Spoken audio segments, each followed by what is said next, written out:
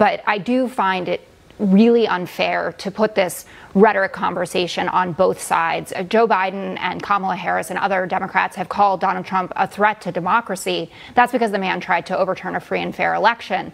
And Donald Trump uses that, and then he goes out and fundraises on exactly the same thing. He's the only person who's called Democrats human scum. After the second assassination attempt on Donald Trump, MAGA Republican politicians and Fox News hosts have been teaming up to, 1, blame the attempt on Democrats and their rhetoric, and number 2, whitewash Trump's own incendiary rhetoric.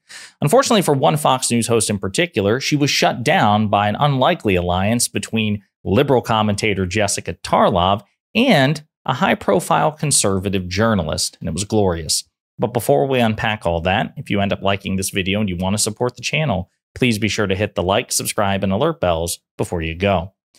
All right, friends, we have several clips to talk about in this video. I'm going to start with this one here. This is the tail end of an exchange between Fox News host Martha McCallum and a former Trump administration official whose name escapes me, but he actually, I remember the face because he appeared on Megyn Kelly's show with David Pakman and was humiliated by David Pakman. Well, he has an exchange in which he tries to whitewash Donald Trump, and it sets Martha McCallum up for failure later on. I mean, how many times we've had discussions in the past several years, Donald Trump focuses so much on making people's lives better. He doesn't want to get off the campaign trail because he understands this is so vitally important for the future of the country. But real quickly, you did mention the rhetoric. You said Kamala Harris lied about the bloodbath thing. She lied about Charlottesville. All these things have been debunked. But she even called Joe Biden a racist and a rapist on a debate stage. And you know it's all not real because Joe Biden put on a MAGA hat the other day. If he really believed the things he was spewing, do you think he would do that? And so a couple of things. There's no inherent contradiction there. The MAGA hat itself is not a threat to democracy. Donald Trump is a threat to democracy. It was a gesture of goodwill when a Trump supporter asked President Biden to put on the MAGA hat. But again, note what's going on here. Just a total whitewashing of Donald Trump's personal history and his personal rhetoric, and instead pointing the finger at Democratic rhetoric, which of course can get incendiary. I would argue nowhere near as often as the Republicans. And what's interesting is a conservative writer effectively makes that point as well. So as soon as Martha McCallum ends that exchange with the ex-Trump supporter, she turns to the editor-at-large of the Wall Street Journal, one of the most reputable conservative publications in the country, and he shut down that talking point pretty quick. So former President Trump says that rhetoric from President Biden and Vice President Harris has put him in danger, telling Fox News Digital their comments are, quote, causing me to be shot at. The president and vice president condemned political violence after both assassination attempts on the former president. Joining me now in New York, Jerry Baker, Wall Street Journal editor-at-large and a Fox News contributor, and Jessica Tarlov, co-host of The Five. Great to have both of you with us. Jerry, you know, on this issue of the dangerous back and forth here and the fear that is put into people as they listen to this and what it might drive someone who's not stable to do. Yeah, I don't have a lot of time for this idea that political rhetoric is causing people to go out and commit acts of violence like this.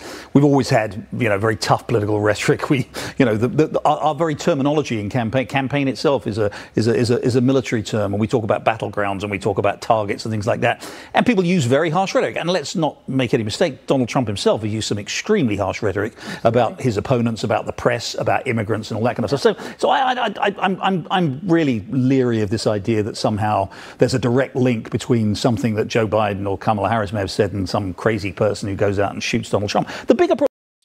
So there you go. That is, again, the conservative editor of the Wall Street Journal, a conservative publication, really shutting that down and also pointing out that however you might want to whitewash Donald Trump's history of incendiary rhetoric, Donald Trump is more than guilty of the same sort of rhetoric which could easily lead to violence. As a matter of fact, as we speak, this is an ongoing concurrent scandal. But in Springfield, Ohio, multiple schools have had to close down because of persistent bomb threats that have been reported as a consequence, or rather, I should say in the aftermath and as a likely consequence of Donald Trump and J.D. Vance and other prominent Republicans signal boosting the lie, the conspiracy theory that Haitian migrants are eating people's cats and dogs. As a matter of fact, J.D. Vance publicly admitted that though these stories have not been corroborated, and as a matter of fact, they have been refuted or contradicted by law enforcement and investigation, local political authorities as well, that sometimes, you know, Republicans have to, quote, create stories, end quote, to draw the media's attention to certain things. So again, if the standard that you want to establish is that,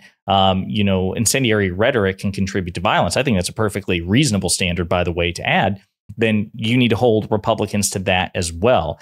Right now, there is no evidence that this particular person was radicalized by things said by President Biden, Vice President Harris, liberal or progressive commentators. That may very well be the case, but that has not been established yet, number one. And number two, Donald Trump is a threat to democracy. So it's entirely possible that simply saying true things will inspire the worst in mentally deranged people. That's entirely possible. But then we have to have a broader conversation of should we suppress stating true things because as a consequence, it can radicalize people? That's an ongoing philosophical debate. But of course, what MAGA Republicans and Fox hosts are trying to do is suppress and punish Democrats for correctly calling Donald Trump an authoritarian threat to democracy. Also, unfortunately for Martha McCallum, she made the mistake of having on Jessica Tarlov, liberal Fox News commentator, who also contributed to the pretty brutal shutdown that this talking point received. And I just wanted to add to Jerry's comments about the shooting or the attempted assassination. I'm so glad that he's all right. I don't understand how there isn't, a bipartisan bill on the table right now, save Donald Trump or whatever you want to call it. Everyone would sign on to it. The Secret Service has a lot of explaining to do, and we've heard that report from the first assassination attempt is a complete bombshell. I think it was Senator Blumenthal who said that. But I do find it really unfair to put this rhetoric conversation on both sides. Joe Biden and Kamala Harris and other Democrats have called Donald Trump a threat to democracy. That's because the man tried to overturn a free and fair election.